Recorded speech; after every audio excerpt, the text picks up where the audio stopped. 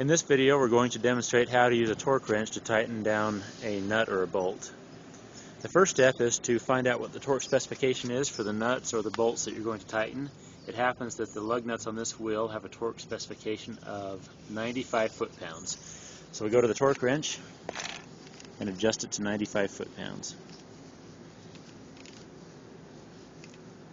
Make sure you're using the foot-pound scale and not the Newton meter scale.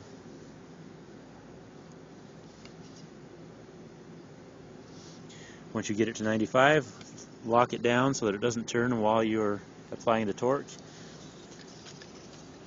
and then begin to tighten the fastener. What we're listening for is an audible click.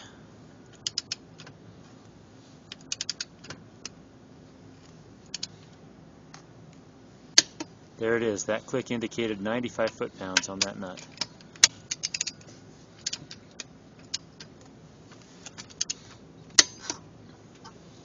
That one's torqued down.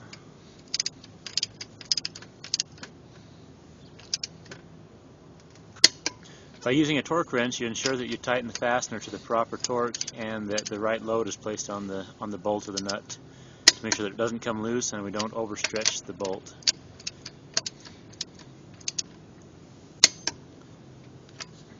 Once you finish tightening down the nuts and torquing them to the proper specification, before you store the torque wrench, always back it off to the minimum setting again. There is one other type of torque wrench we'll show you. This is a dial type. Instead of the click sound, it's actually just got a dial that gives you a reading of the torque applied to the wrench. So we'll use this to show you how it works. You begin to apply torque, you see the needle on the gauge move.